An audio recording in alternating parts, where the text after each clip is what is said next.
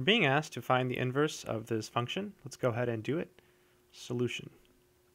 The first step is to replace f of x with y. So y is equal to 3x plus 2 divided by x minus 9. The second step is also pretty easy. You just replace x with y. So x is equal to 3y plus 2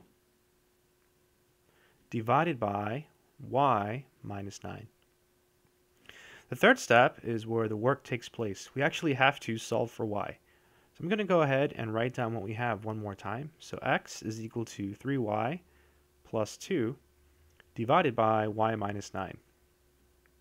To solve for y, we should probably clear the fractions first because we have a y down here and we'll never be able to solve for it if it's down there.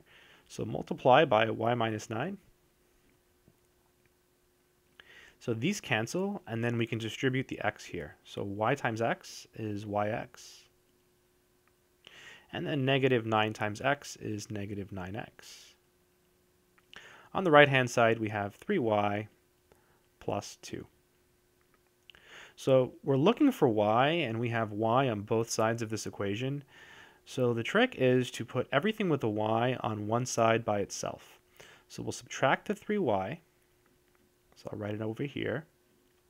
Boom, those are gone. And then we'll add the 9x. Boom, those are gone. So we have yx minus 3y equals 2 plus 9x. Now we'll factor out the y. So y parentheses x minus 3. And this is equal to 2 plus 9x. To finish, we'll just divide both sides by x minus 3. So x minus 3, x minus 3. These cancel, so y is equal to 2 plus 9x divided by x minus 3. The fourth step is a step that I like to do, and that's actually writing it down with the correct notation. So f inverse of x is equal to 2 plus 9x divided by x minus 3. And that is the final answer. I hope this helps.